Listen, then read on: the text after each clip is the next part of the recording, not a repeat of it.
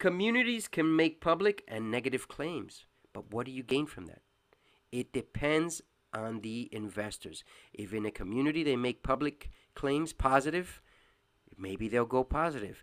But if they make negative, maybe they'll go negative, or the opposite can happen. There's no guarantee on the community claims. However, following these forums on whatever you invest in can assist you in making better decisions before these things happen, because there were alerts on certain platforms in reference to this crash. Number 7. This is something that most people forget to do. You invest in one coin. What is wrong with that? Have you heard of a word called diversify? If you diversify, did you know you have a better chance of making it out alive or with more opportunities? Because one coin could be down 95%, hint Terra Luna, but another coin could be down 30% or 50%.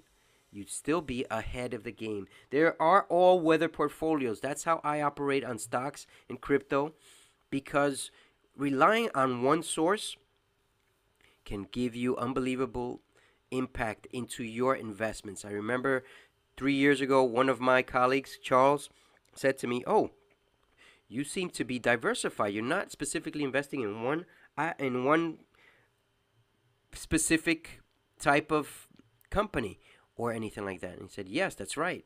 And he asked me why. The reason? The all-weather portfolio. You've got to be prepared for the rain, for the winters. We're through winter right now, and I'm not perfectly prepared, but I am better prepared than when I started. All-weather portfolios outside of the realm, and not just in eggs. Don't just purchase eggs. Purchase chickens, purchase cows, and so on. You've got to be able to keep your options open. Don't just purchase on Bitcoin, or make sure you have some diversification, because you never know what's going to happen. Number 8, money alone doesn't make a project. Terra Luna had huge amounts of money, and it's being provided subsidies through, I believe, UST. A lot of money is being provided into this. I think I saw it in here. Bringing back my death spiraling Luna model. Turns out it was accurate. All of those didn't age well. Jabs at it didn't age well. Wow, that's amazing. I mean, here we go. The price stabilization mechanism is absorbing UST supply, over 10% of total supply, but the cost of absorbing so much stable coins at the same time has stretched out the on-chain swap spread to 40%, and Luna price has diminished dramatically, absorbing the ARBs. Jeez. Well, I hope Do Kwon can save it. And I hope that there's a community that still believes in Terra Luna, even though they've bailed out for fear, because that's the reality. People bail out for fear, and maybe in a few days I might be wrong, but in general, looking at history, because history repeats itself, most people bail out at the wrong time. Just look at the Pareto principle, 80-20. And I dare to say 90-10. 90% of the people will bail out at the wrong time, and 10% will hack in there and stay in there and weather out this storm. What do you think? What do you gain from saying to the moon? Right now, zero credibility. It's a term that has been overused, and right now doesn't sound optimistic. It's pessimistic right now. It's probably not being used anywhere, but I've seen some people post positive things, and those things have to be noted. Number 10.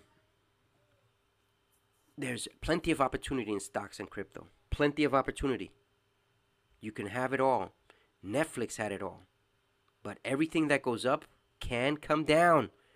Everything that is visual, is perception, is electronic, can be turned to dust, or can turn to nothing. That's just the reality. Be aware of that you're making these investments, and whenever you go into these investment firms, that's the first thing they tell you is, you could lose it all. It doesn't matter if I make decisions, you could lose it all. And they could lose it all. You can lose it all. It's best to be in control yourself of the money instead of having somebody else do it for you, because you don't know exactly what they're doing in the end.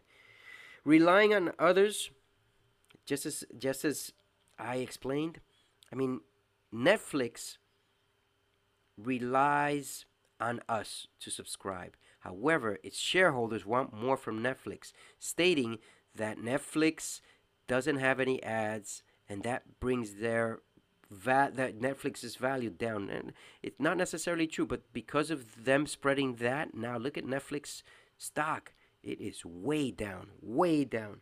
It probably will be a good one in the long term because they will reinvest in it, but it's not my cup of tea right now. But I will look into that because there are a lot of stock opportunities as well as crypto opportunities. Number 11. Why do these fall? Why do these fall? There's fear, there's inflation, there's a looming recession. We are in a recession. Normally it's not said until afterwards, but there's less people employed. Everything is expensive, and the housing market soon is running into peril. I don't know what's going to happen if people buy. It's a good time to buy because there will be people attempting to sell 50% higher than it's worth if you're in major cities or in major opportunistic places. That's right. There are people willing to sell whatever it is worthless to you.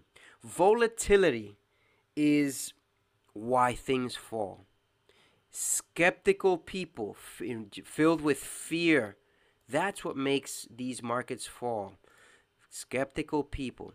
Now, again, as I show you this heat map right here, this is in the last hour. Bitcoin has dropped to 28,950. I purchased 28.4, just a little bit, and it's gone down several times. Earlier today, I started at, what was it, 29.7, and I purchased a little bit as well. You're not going to catch the bottom, but maybe you do. Great, but catch a little bit, and eventually this is going to go way up. It's going to shoot up there. It's going to go to the moon, right? You don't want to hear that term. But these are projects that are sound, that are going to be around for a long, long time. Now, in the last 30 days, let's wait until this refreshes. In the last 30 days, let me just make sure it's refreshed. Hold on. Sometimes it takes a moment to come up and show you realistic numbers. Here we go. Is that right? In the last month, it's only down. Okay, there we go. That's why I wait. It's down 31% from what it was. It was somewhere around 40,000 last month. Ethereum, it was somewhere around, if I had to guess, somewhere around 3,200, 3,100, 3,100 or so. And some of these other projects you can see in here, you can see even these small ones in here. Some of the ones, BNX is up 5%. I don't know what that is. There it is, $81 binary X. I don't know this project. I don't does it benefit me? I wouldn't be able to tell. It's not heavily invested in right now, but you can see it has a cup right there, and it was down at 0.00 G's. All right. Well, this is in BTC, so it's not going to be that easy to see, but just so you're aware, it's in there. Let's go back to our former chart. Give it a second. There we go. And let's go down this list. Number 12. Are you young? If you're young, do errors. Make errors. My leader, who's 70 plus years old, Ray Dalio, who's taught me a lot through his audiobooks, through his videos. I've learned a lot. But one of the most important lessons is he's had many errors. He's lost over $1 billion with a B. 1 billion. Can you imagine losing $1 billion? How about imagining at the same time that you lose $1 billion, you've made 19 billion with a B? Is it okay to lose $1 billion and make 19? Well, if it's not okay with you, send it over my way. Of course it's okay. Make errors. Even at my age, I'm a little bit older, just at 50. Young. I'm older. I'm 50 years young. I hope that sounded good to you. It sounds very good to me. The reality is that we're going to make some errors, and we need to learn from these errors. And these next 2 or 3 things that I'm going to say are probably, if not the most important things, very close to that. Number 1, if you purchase Bitcoin right now at 28,000, right, and you got in, let's say you bought 1 share at 28,000, and maybe you want to cash out when it gets to 50,000. Why don't you just put a sell limit price at 50,000. Good until canceled. Now, not all softwares are going to allow you this. Not all exchanges. I don't think Robinhood would allow that. I don't think which other softwares. Webull might not allow it. Some of these simpler softwares, they're not going to allow it. Cash App's not going to allow it. Venmo, I don't think. PayPal. I don't know the other exchanges. Maybe Gemini might not allow it. And Coinbase and Coinbase Pro, they might allow it. But if you set a limit, isn't it better to cash in than to worry about when it's going to cash, when it's going to drop again? Whatever limit you want to set. That's just an example. You could set it at 35,000. I mean, that's 20% gains if you're jumping in now, right? That's really good. Now, there's another step. If you don't want to set a limit, if you want to be more powerful, there's something called a stop loss, and this is number 14. A stop loss basically means when it gets to 40,000, you enter in and you put a stop loss on it at 40,000. If Bitcoin drops 5%, 4%, 10%, it'll automatically sell. How does that sound? However, if it keeps going upward, it won't sell right away. But let's say it gets to, you wanted to sell at 40,000, for example, and it goes to 48,000, and all of a sudden it drops 10%, which is 4,800 BTCs in USD. BTCs, 4,800. So that would make it 43,200. It would sell automatically. That's what a stop loss is. However, there's one more to that. Number 15, a trailing stop loss. In a trailing stop loss, it is much more powerful than a limit order or just a regular stop loss order, because a stop loss order, you have to set it when you purchase Bitcoin. But the trailing stop you can set later, and that trailing stop is what I was just referring to, the example I just gave, where it keeps going upward, and if as soon as it drops 4%, 10%, boom, it sells. Whatever it is you want to set it up, you could set it up for 1%, but it's going to fill up pretty quickly because it has fluctuation. Bitcoin and all these cryptos have fluctuations. You've got to be aware of that. That is normal. Now, number 16, how is it that most people make money in these coins? How is it? Well, I want to show you the charts on that. Let me see if I can bring up Bitcoin and Ethereum. I want to show you these. Now, this is Ethereum, and this is a daily chart, and this is what people do to make money. Now, let's say I enter down here at one. This is Matic. This is not Ethereum. Why did it say Ethereum? Let me see. Ethereum. Why is it $1? Why is it Matic down here? Ethereum to USD chart. This is confusing. It's Matic. This is Polygon Matic. Let's say I enter at, where are we? $1.05. Right. And then I cash out at $1.20. What did I just make? 15% or so? That's pretty good, right? Now you let it ride. You let it ride, and then you see that it drops 10% again, or 10 cents. You can go in. And at $1.30 or $1, what is it? $1.20, $1.22. Let's say you catch it somewhere in here, and then you drop in again, and at 5 or 10%, you cash out at $1.48. Let's say. Now it goes up to $1.60. And you missed that move, but it drops again from $1.60 to where? To $1.46.